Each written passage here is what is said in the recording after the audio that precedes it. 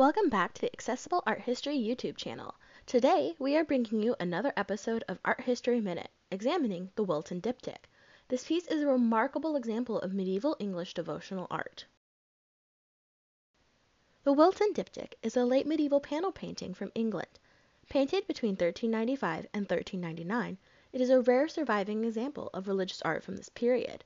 On the left panel, Richard II of England kneels while surrounded by three saints: his personal patron, John the Baptist, and the two English Saint Kings, Edward the Confessor and Edmund the Martyr.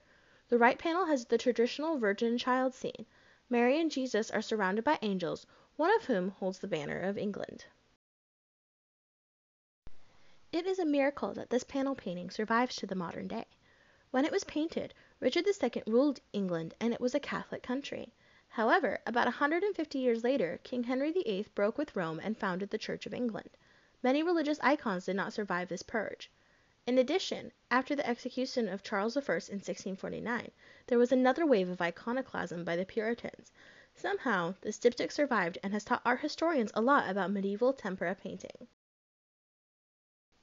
The Wilton Diptych gives viewers a rare look into the world of English medieval icons.